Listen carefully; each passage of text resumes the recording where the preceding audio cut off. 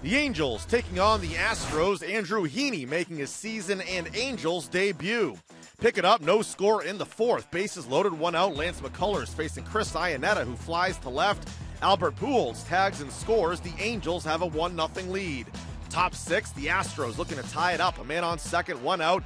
Carlos Correa with a double to left off Heaney. Jose Altuve scores. Game tied at 1. Next batter up, Heaney trying to get out of the jam, strikes out Preston Tucker. Two batters later, down goes Colby Rasmus. Heaney allows just the one run.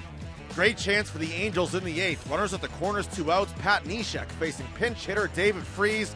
Neshek able to strike him out swinging. We're heading for extra innings. All the way to the 13th we go, 2 on, 2 outs. Joe Thatcher facing Taylor Featherston, who singles softly to right. In the score comes Eric Ibar, and the Angels walk off with a 2-1 win in 13 innings.